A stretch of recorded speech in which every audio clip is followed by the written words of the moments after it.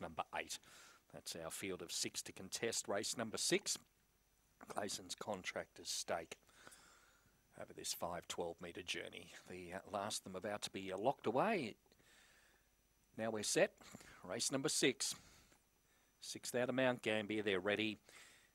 And away they go and racing. Galactic Horizon along with Rooster were the best to leave the boxes, and coming across High Fly Dorothy, and he's Alexis. Good drive into the back, and Galactic Horizon takes a narrow lead. Rooster up on the inside second. They're followed by Railing Through Bob Square Pants. Between them High Fly Dorothy. Right, wider out was he's Alexis. Pars Chance back at the rear, off the back, and Galactic Horizon a length and a half in front of Rooster.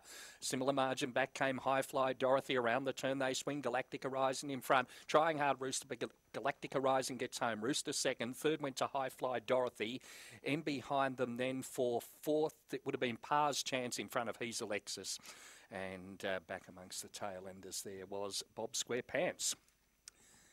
Around 30 even the time recorded.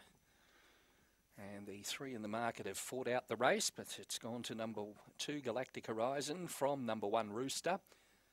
6 High Fly Dorothy. That will be the order, 29 and 98. So they've broken the 30 seconds there for the 5-12 metre journey. Number 2 Galactic Horizon.